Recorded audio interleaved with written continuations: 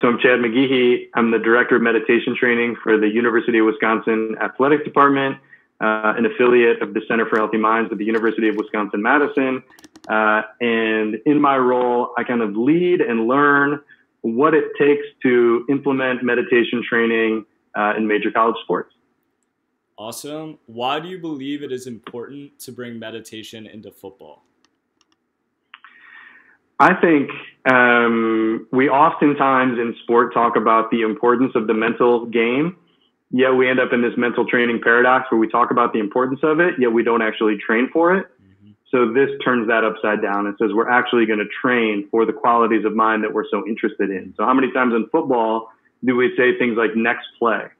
And we just expect it to magically happen.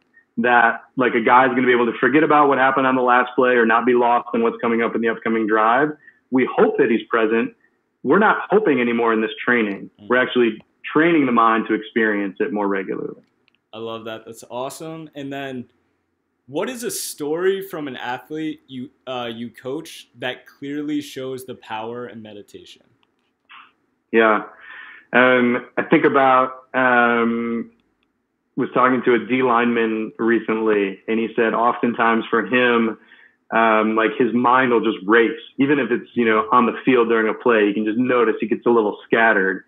And so now in his routine, what he does is, play comes in, he's got the play, then he makes his pre-snap read, and then he literally feels his hand in the dirt, like the sensations, the immediacy, feels a breath come in, go out, and then just lets it rip, lets it play, right? That's like all the work is done, and then he's able to just then be responsive and flexible and just kind of like let it happen. That's so cool. That's like that groundedness, like getting into your body. Mm-hmm. And then what is a simple practice you recommend that an athlete watching could try out? Yeah, there's lots of really interesting practices. I think at any given moment, an athlete can just stop. There's a great line from Coach Tom Coughlin, be where your feet are. So right now, I'd encourage any athlete to literally feel the sensations that are happening in your feet.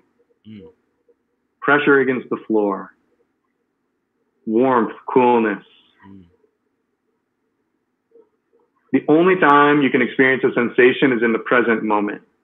So it literally gets your mind and body in the same place, whether that's in the squat rack, in the film room, before kickoff, with friends and family, in studies, whatever you're doing in your life, getting present so that you can fully take advantage of the moment that's in front of you.